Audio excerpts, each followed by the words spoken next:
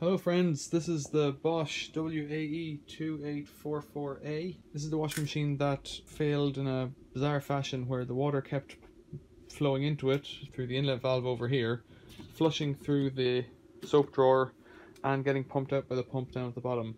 I've obviously taken the fascia panel off the front. It just unscrews on one side, unscrews here and clips off very carefully. So this clips off from the back of it. And this is where the PCB is, or the module, or the control module, or whatever you want to call it.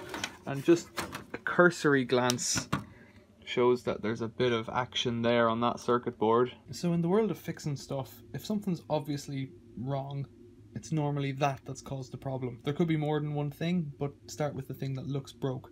So over here, it looks dirty.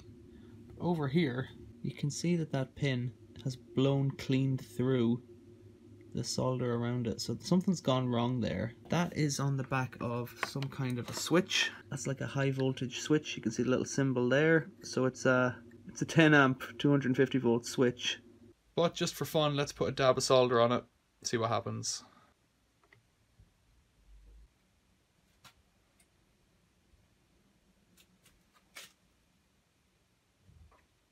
So there you have it. We tried and we failed miserably. The lesson is, never try.